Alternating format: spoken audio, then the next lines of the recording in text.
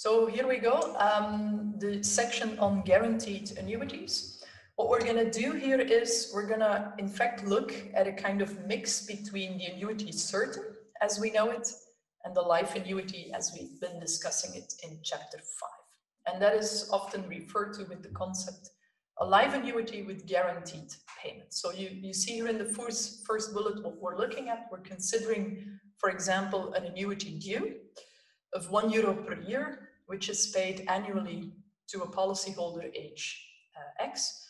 And the payments are guaranteed for a period of N years. So the fact that the payments are guaranteed, that means that the payments are at this, or these payments during the first N years are not life contingent. So that means the insurance company will pay these payments whether the policyholder is alive or not, right? So that's what this guarantee, being guaranteed, what it refers to.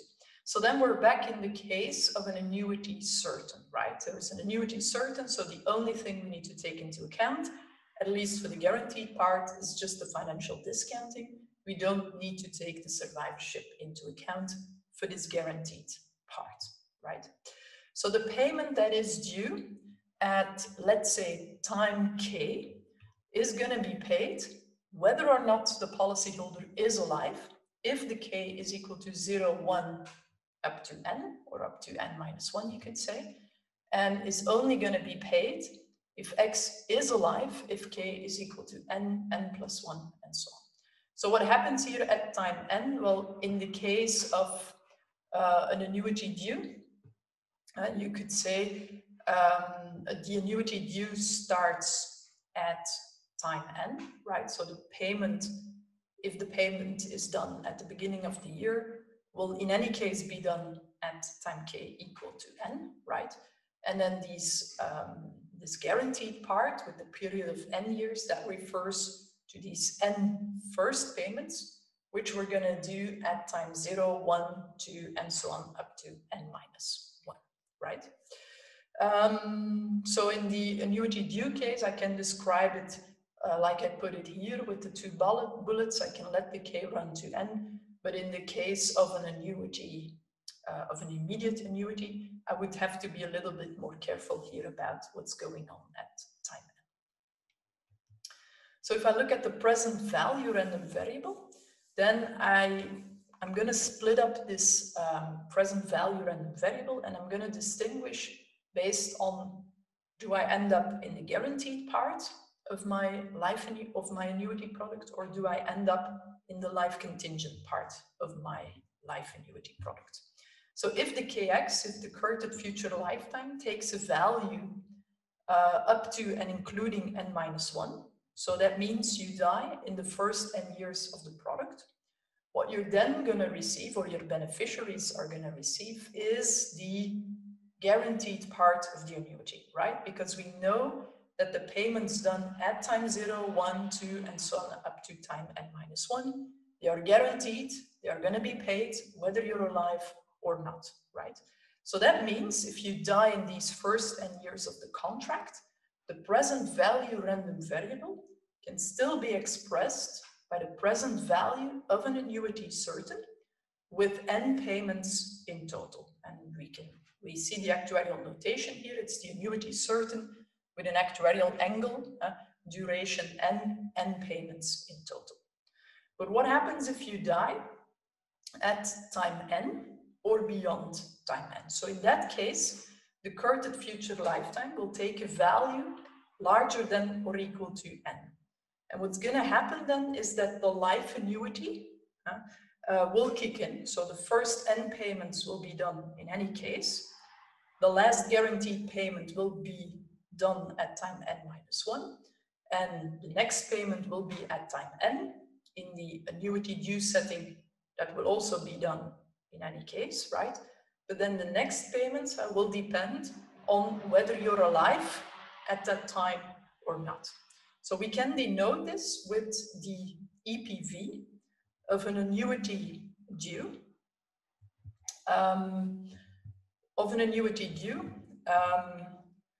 where the duration of or where the number of payments done is stochastic and is driven by this kx. Yeah, and in this particular case, we have as the number of payments this kx plus 1, right? Because imagine that the kx takes a value equal to n, for instance, then the number of payments that will be done in total is equal to n plus 1, because you'll have a payment at time 0, time 1, time 2, and the last payment will be done at time n, because then you will die between time n and n plus 1, right? If the kx is equal to n plus 1, for example, you'll have in total n plus 2 payments that will be done in this particular product, right? So we have two components here. There is the guaranteed part. If the policyholder dies before time n, and we know how many payments will be done, all the guaranteed payments will be done. And there is the life contingent part. If the policyholder dies after time n, then we know that the duration, then we know that the number of cash flows, the number of payments done is dependent on the exact, or is dependent on the future lifetime of the policyholder. Okay, so that being said, this is a little bit abstract, so let's do this. Let's put this into practice with one specific example. So I brought an own prepared example, so it's not something discussed in the books. I'm just going to scroll forward. We already covered this one. So I'm going to look with you at this particular example. We have here our superhero, Mr. Incredible. He's 35 years old, and he won a special prize in the actuarial lottery. He won a life annuity of 10,000 euro each year for life. And the first payment starts at the end of the year. So the first payment starts at the end of the first year, and the first 10 payments are guaranteed. So that means they're going to be paid whether Mr. Incredible is alive or not. Mr. Incredible wants to know the value, so the expected present value of this price. Can we figure that out, right? So this is a very simple exercise to start with. So essentially, we're asked to look at a life annuity paying at the end of the year, right? With the first payment being done at the end of the first year. The first 10 payments are guaranteed, and the rest of the payments are life contingent. And we are asked to think about the EPV, sorry, about the value of this particular product. So what are we going to do? We're going to draw a timeline. So that's what I want you to see, or to try yourself in this exercise. So here I visualize the cash flow for this particular price of Mr. Incredible. So we've got 10,000 euro. Payable at the end of the year, and the first 10 payments are guaranteed, right? So be careful, it's the first 10 payments that are guaranteed, but payments are done at the end of the year. So the payment is guaranteed at time 1 up to time 10. So these payments, to value them, I do not have to take survival probabilities into account, because I know that these payments will be done in any way, right?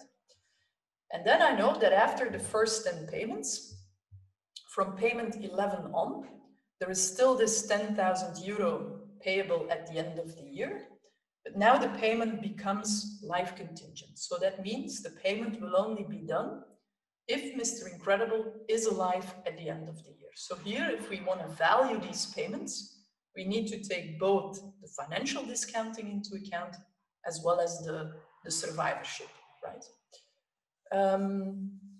Good, so I can visualize the cash flow like this, and now I'm going to turn to the valuation of this cash flow using the instruments which we already learned. Armin, you've got a question? Yeah, I have a question regarding the the 10 payments, because the challenge states that you get the first 10 payments, right? But the first 10 payments are up till he's 46, right? Because these are 9 payments the first 10 years. Or am I interpreting it wrong? Because the first payment is done at time 1. Yeah. And then the 10th payment is done at time 10.